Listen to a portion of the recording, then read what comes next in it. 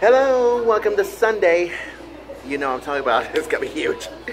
Anyways, welcome to my humble opinion from lhmusictimeblog.weebly.com, and so is, you guessed it, youtube.com/lhmusictime. No, slash lhmusic1. You got it. You got it. youtube.com/lhmusic1. You must remember that. Here's my opening thought. Haven't you noticed that Manchester, England has a terrorist attack and all kinds of attacks? So I will recap this week on my political life video blog, just to trust me about that. And could be the seventh and last Sunday of Easter. You know what comes next? What comes next? List of things? Pentecost. Well, I'll think about this. You know what I'm talking about.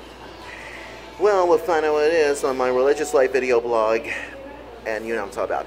And don't forget, hashtag Amal Guards only on Facebook. I have a solution for Karen Ferryman, so who knows.